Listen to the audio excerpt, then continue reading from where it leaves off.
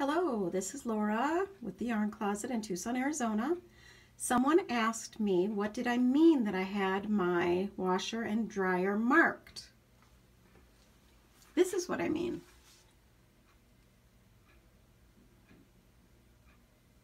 So I have the old-fashioned, and I went out of my way to give a new set of washer and dryer away to get this one so I can move and make sure it's lined up. These are tactile dots. You can feel them.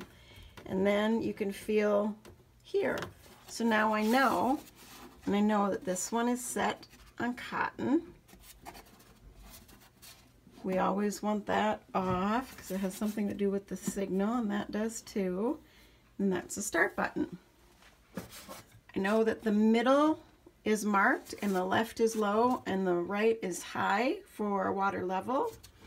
This is temperature. I have cold, cold marked because I'll either do that or I'll do one to the left, which is warm, cold. And then this is 1 rinse or 2. It's marked on 2. The speed is regular. And sometimes I will do heavy duty, which is over to the right. And this one is slightly more challenging.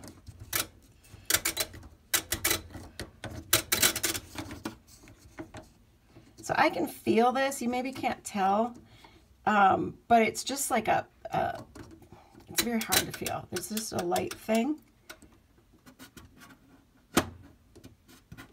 So it's close. I think it's a little bit too short. But anyway, I know that this is the lowest wash, and so I just kind of guesstimate.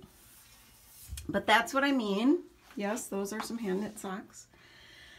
That's what I mean by, you know, blind life hacks and what we do so that we can figure stuff out and make it easy. Have a great day.